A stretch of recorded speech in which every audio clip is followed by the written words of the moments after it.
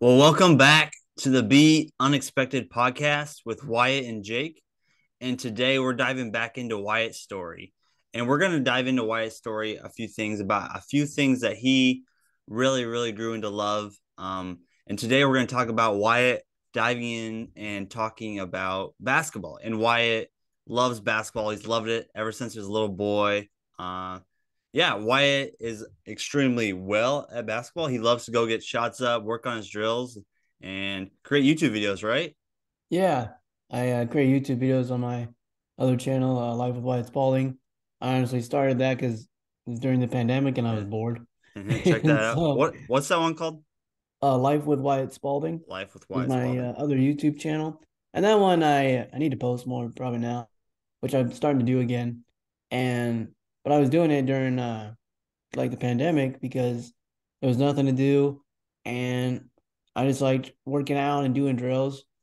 And so I just started kind of doing it. Hmm. And I do like other things like speeches and stuff on it, but mostly like just drills and kind of just fun stuff. Sometimes I like Yeah. making movies Yeah. where I don't have to explain a drill. I just kind of like am working out or like doing drills, but Just not do saying it. anything. And I got music going to it. Yeah.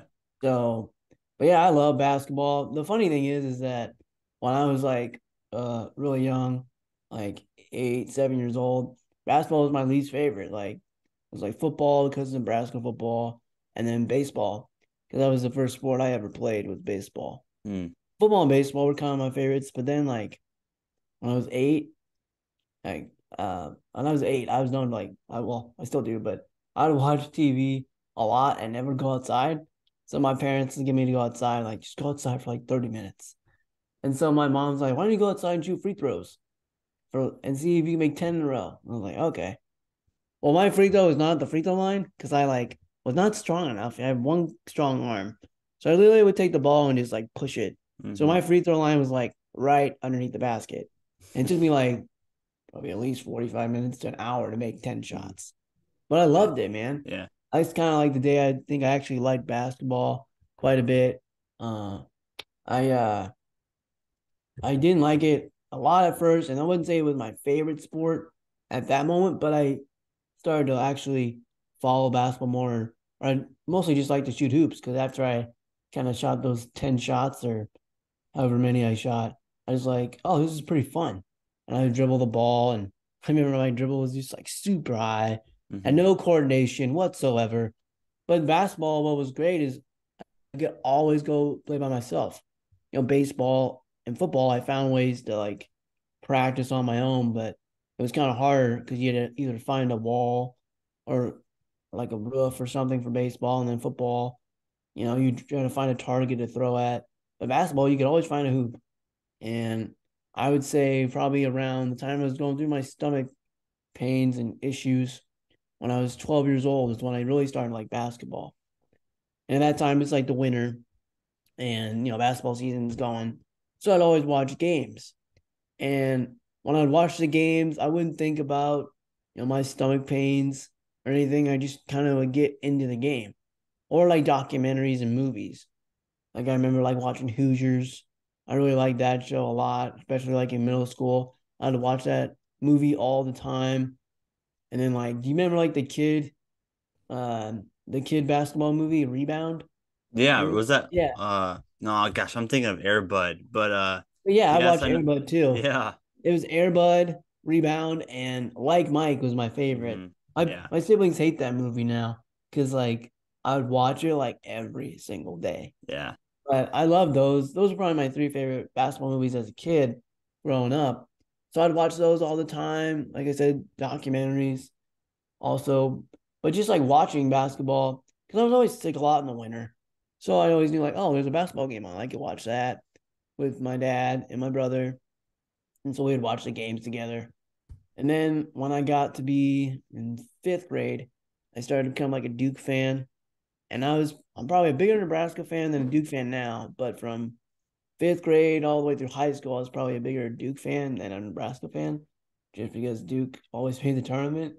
But but Duke, I would watch those games all the time. Like I remember my first team I really followed was like the 07, 08 team, I think it was, and they had like Shire, who was the head coach from Duke now, Kyle Singler and Nolan Smith, and those guys. I love that team, and I really follow those guys. And I would just like, I look forward to college basketball like every year. Like it was like Christmas morning to me, the first day of college basketball, and then March Madness. I think March Madness should be like a national holiday because no one really does anything on the first 2 days. Who really works on the first 2 days of March Madness, right? Right, right. I mean, no one really does anything. So like I love like those moments in college basketball from when the season begins to when the tournament's over. And I know it's not like the most popular sport because like NFL and college football, but I'm just like a diehard college basketball fan and I love it.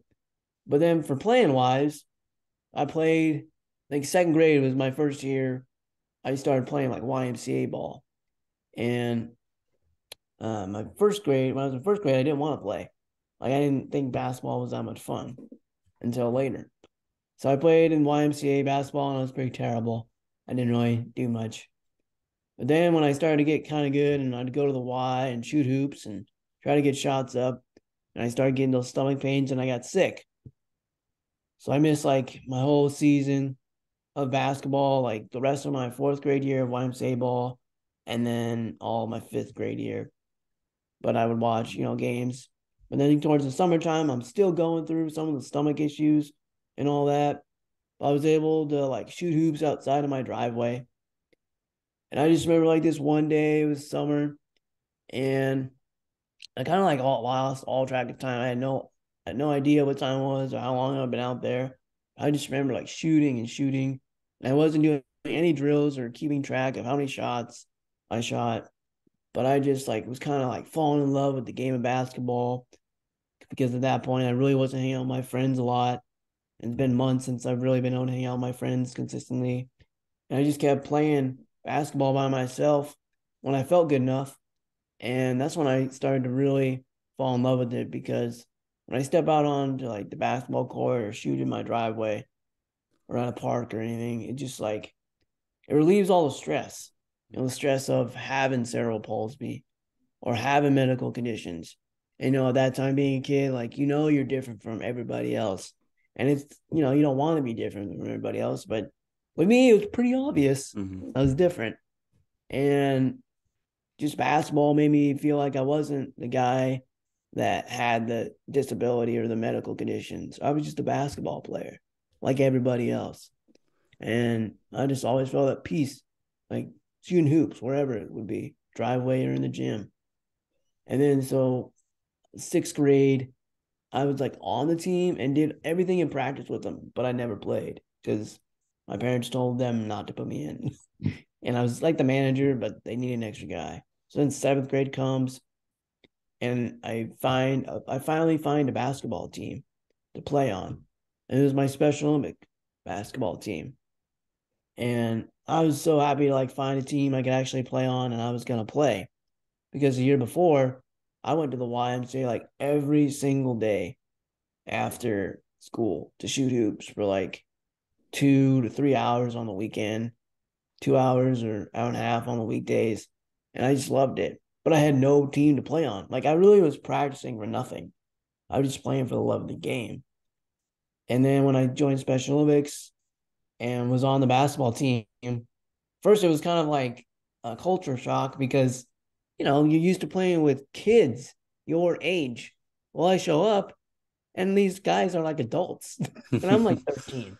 Yeah. And so talking to like one of my teammates, Zach Womack, who's like 18, JR, who's like 30 something, or maybe 28 or something like that at the time. And, these guys are like adults or teenagers, and I'm like just a middle schooler. But it was like, that was probably the best thing that ever happened in my basketball career was joining Special Olympics. And, all this time I've sat on the bench.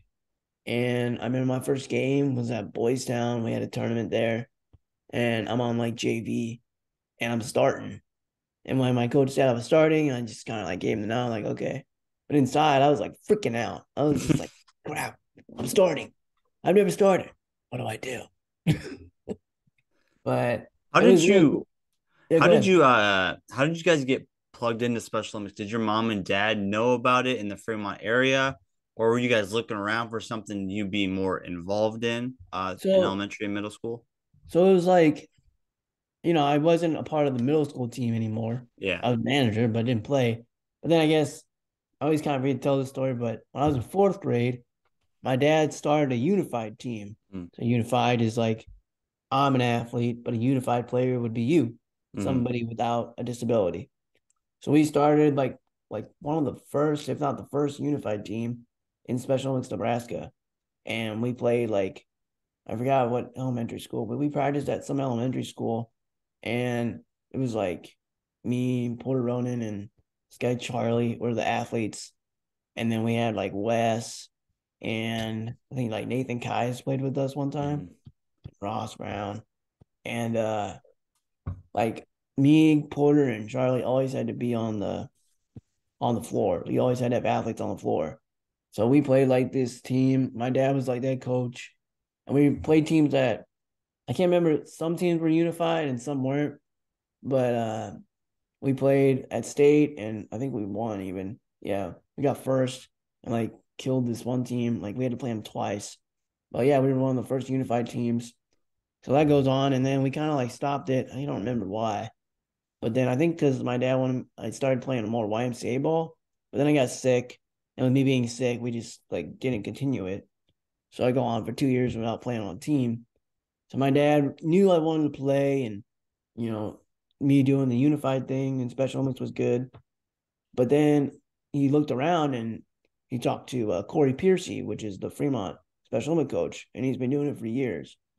So I just remember like hearing my dad on the phone talking to him, and my dad calls me into like his office at home, and just like I found a team for you to play on, and so I was like afraid I wouldn't make the team, and my dad's like, no, no, it's not like that. Like everybody makes the team, and you're gonna play. So I think my dad and mom really saw like, and I probably told them, but it really hurt that I couldn't like Mm-hmm. play with Wes and you guys and my friends, and just sitting on the bench is boring. Right. Yeah. Yeah. So how did that? So that's when that unified started. So then, as in middle school, were you playing unified and with the Special Olympics, or just one or the other? No, just Special Olympics. And Just Unified was Special Olympics, okay. but there wasn't any like unified teams Mm-hmm. really out there yet. It wasn't like a big thing like it is now. Yeah. And so when I joined the Special Olympic team, it was all traditional. So it was all players with disabilities. Mm-hmm. And I remember like my first tournament was at Boys Town, and I I was like one of the better defenders. We had this really guy like Matthew, I think it was, and he was really quick. And so like I was pretty good at defense because all I would do is like pressure the point guard, and then he'd like Mm-hmm. make a bad pass and we'd steal the ball and Matthew would get it and score. So I right away I established I was good at defense, and then I made like two baskets. So for me it was good because it's like I wanted to make a basket in my first special only game with Corey's team, and so I had a pretty good tournament. And then I remember like we were undefeated the first year, and then we made all the way to the finals at state and we lost. Wow. I didn't take it very well. Yeah, I'd imagine. Yeah, I got kind of in trouble with my dad a little bit, but I didn't take the loss very well in the finals. But and I didn't think I played very well. But it was kind of the first time, like yeah, I know it's not as big as like you or Wes play in the state tournament for like high school, but for me, it's like man, I've never played in a state tournament before. Mm-hmm. Besides like the fourth grade team I was on, so it was really cool to like know like they have a state tournament for all these sports. And then I think my first year I just did basketball. My second year I did track, and then tennis and football went on later. But basketball was the first sport I did. And I think basketball is like it's like probably top two or three, one of the most popular Mm-hmm. special Olympic sports out there. Yeah. And so that just made me like fall in love with it more, like basketball, because now I had a team to play on. Throughout when you're younger, so there's is there a specific reason why you fell in love with basketball right away? Was there you said Duke, but was there an individual player? Well, obviously we all love Nebraska basketball, but we know how rough it's been for those years. But was there one player or a coach that had an impact that you followed growing up? Yeah, Kevin Garnett. Kevin Garnett, Uh, you had that yeah, jersey, right? yep. I had that like this throwback. Yeah. Timberwolves, Kevin Garnett jersey, and I was in the first grade. They had the book fairs, and I Yeah. got his poster. I just thought like, oh, this poster looks Yes, cool. the book fairs. And then so I hung it up on my wall. And I just loved Kevin Garnett then. Mm-hmm. I actually got to see him play when I was like in third grade. And that was really cool to see. So I followed Kevin Garnett, and I knew I wasn't really a Timberwolves fan. I was just Kevin Garnett fan. Because when he went to the Celtics, I was like, oh, my favorite team is the Celtics now. Because Kevin Mm-hmm. Garnett's on that team. Yeah. But I think around that time too, when he went to the Celtics, is when I really started following basketball more. Because before it was just like, I'd watch Sports Center and that'd be it. And I'd watch his Mm-hmm. highlights and just want to know how he did. And then I didn't really care how the team did. I just wanted to know how Kevin Garnett played. So Kevin Garnett was like the first NBA player I really followed. And then I'd say like, like you ever get like the little kid books and they have like NBA players and they give you like a little small bio about their life or Mm-hmm. how they made it to the NBA. So it's like from those books, I liked Steve Nash, Mm-hmm. Tracy McGrady. Yeah. Tracy McGrady was the first jersey I ever got in first or second grade. I wore it to like career day and said I was going to play in the Yeah. NBA. And then so it was like Orlando Magic one. Mm. So Tracy McGrady, Kobe Bryant. I wasn't a Kobe Bryant fan when I was a Celtics fan, but I Mm-hmm. respected his game. Yeah. And yeah, just those guys I kind of started to follow. Yeah. So Isn't that crazy how so many people that we didn't even know had such an impact on our life growing up? And I even think of when I was little, we're probably in elementary and middle, and you go to like Fremont games and you mhm. see those guys playing, and you're like, oh my gosh, these guys are stars. I want to be like them. I remember shooting hoops after the game. For example, I remember going to watch Fremont football and Fremont basketball when I was little, and Matt Donahue was a huge idol, and just seeing any of those guys was pretty cool. Yeah, I mean, I just remember even going in middle school, like you Yeah, dream about playing high school ball. yeah, like band playing, and it's cool, and so yeah, that's some really cool moments. Yeah, and so I kind of had this dream that I was gonna play high school basketball, Hmm. and like I wasn't until probably eighth grade. I kind of was like, yeah, probably not, because it's like my disability. I Yeah. mean, but I did kind of, which we'll get into later in one of these episodes. I did get to play a little bit in high school in a varsity game, but back in like middle school, even when I started Special Olympics, I kind of thought like, okay, I'll play Special Olympics and then I'll be able to go out like freshman year and make the high school team. But I kind of didn't really realize that like, oh, like it's a lot more physical and just like the pace of the game is so quick Hmm. that I didn't have the reaction time to like even catch the ball. So like eighth grade, I actually like tried out for the team. But at that point I was more like realistic. I was like, I probably won't make the team. Like you make reserves or whatever. Hmm. But I kind of like wanted that experience, like what it was like to try out for a basketball team. Because in Hmm. Special Olympics, everybody makes a team, Yeah. which is good. It's Yeah. like there's no team to play it for us to play on. Right. And so I I tried out for eighth grade, made like the C team, so reserves. I think I only scored like 1 point. I made like one free throw and that was it. And I was not very happy about that. I was just like, if I was in eighth grade, my body was like I looked like a sixth or fifth grader. Hmm. I'm just like that much small and like hand-eye coordination because of my CP. I really wasn't that athletic, but I remember like my highlight of that was we had a 3 point and a free throw competition and at practice one day, and I won the free throw competition, which was shocking because I'm terrible at free throws, or back Yeah. then I was. I shot like 50%, I think. So And all this, do you do you feel when you're on the court, because you shared about weakness or hand-eye coordination or pace of the game, does your body like running up and down the court, do you feel strong or do you feel weaker at times, or does it change in like the seasons with the winter and the summer in that sense? yeah, so with cerebral palsy, Yeah. I play and I can feel like I get like the CP pain. So that's kind of pain because like my CP, my disability affects the muscles Mm-hmm. in my body. And so like I'll play for hours. Like I'd play for like 2-3 hours in the summertime, and my body would just feel so sore. And back then, before sophomore year of high school, I wore like this big brace on my right leg, so I really like would drag my foot, like it looked like I was Mm-hmm. injured. And my right leg would be like would be this burning sensation through my leg, and I just kind of like would overwork my muscles. And what I didn't kind of realize until I joined Special Olympics for the second time in seventh grade, because we only play like 2 tournaments. So imagine your season being 5 months, but you play like 4 games.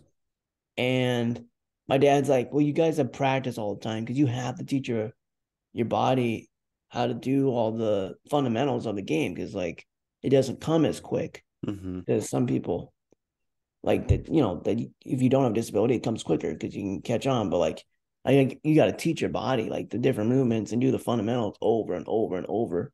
And so that's what I kind of had to do, like dribbling and shooting. I actually really didn't get into doing basketball drills till I was third grade, and I watched like Coach Carter for Yeah. the first time, Uh-huh. and like they ran like suicides or whatever. I didn't know what suicides were, so I asked my dad, and then I would go on out into the driveway and run suicides, all because Coach Carter. Yeah. And I would do that over and over.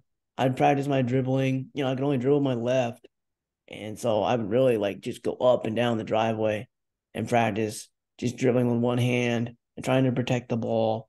I actually bought this book of basketball drills one summer, and I did like every drill in the book all summer long, like same drills every day, whether it was shooting, defense, or dribbling.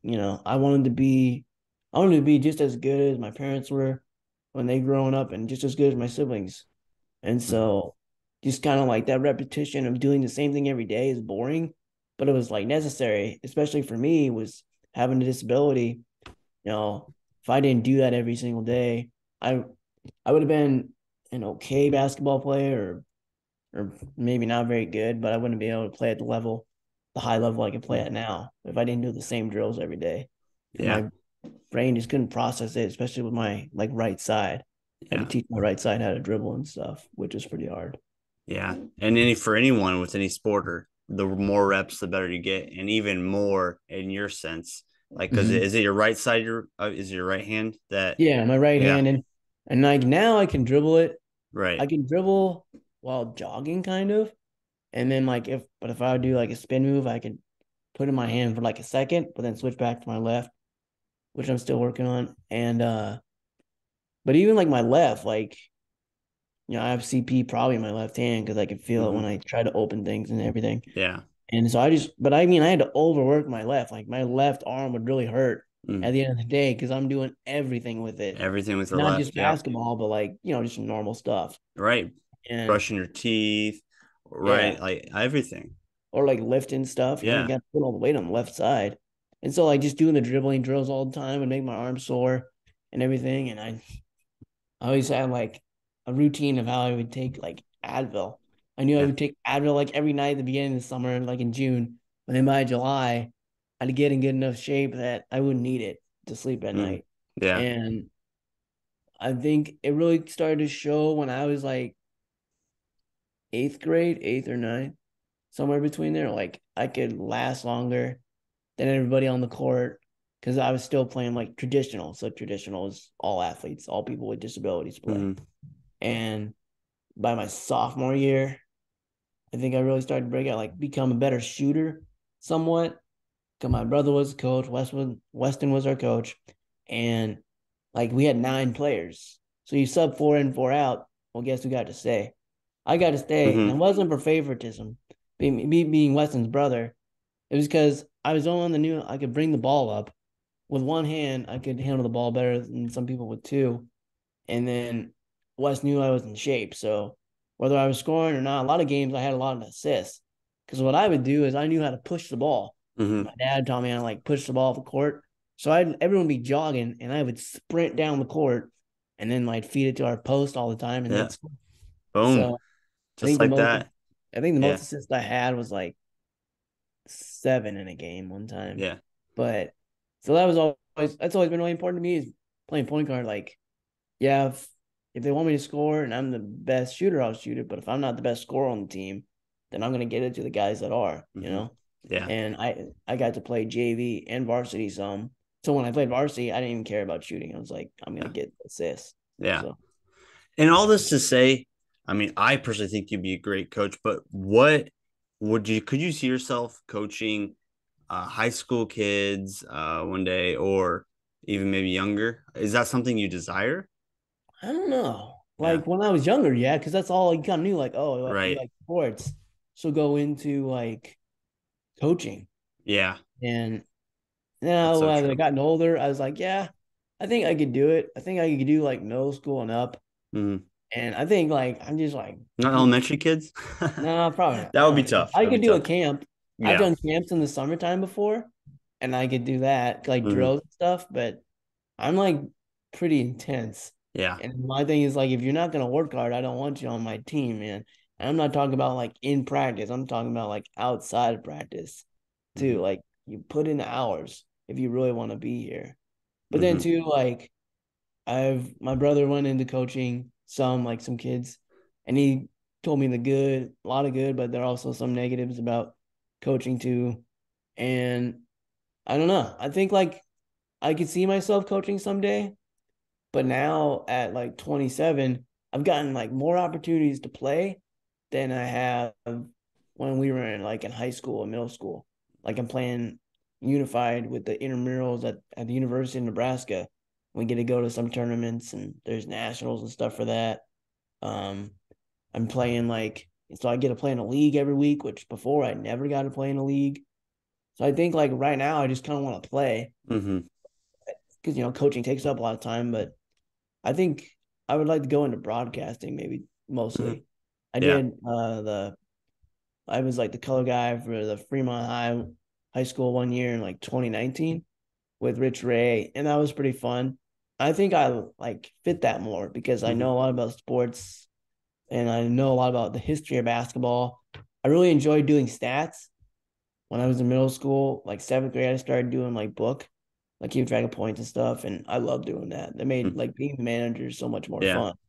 And Yeah. so I think I could see myself going into that first, but I never leave coaching off the table because I love the impact that a coach makes. If you're a good coach and the players want to work hard, you can push the players to be better, Mm-hmm. and you can teach the kids like sports kind of prepares you for life and Mm-hmm. how to face adversity on and off the court.